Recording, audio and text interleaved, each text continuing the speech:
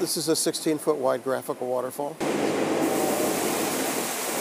Makes graphics and can spell in words. And for about 30 years, Steve Pevnick has brought words and graphics to life with colorful waterfall displays like these. There's one in a big mall up in Montreal, one in Athens in Greece, two in Guatemala, and a dual 16-footer in the world headquarters, international headquarters of Coca-Cola down in Atlanta.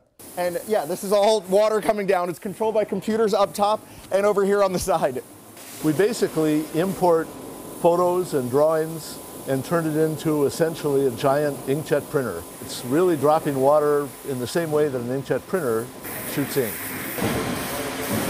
It's recirculating. It's Milwaukee City water. And how many gallons or so does it take to go through one of these sequences?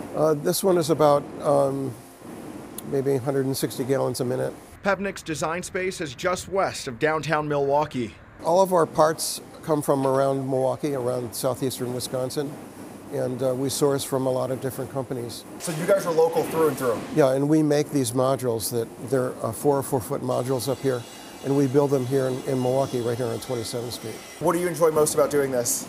I enjoyed, the creative aspect of it, being able to create and invent. In Milwaukee, Sheldon Dutez, WISN 12 News.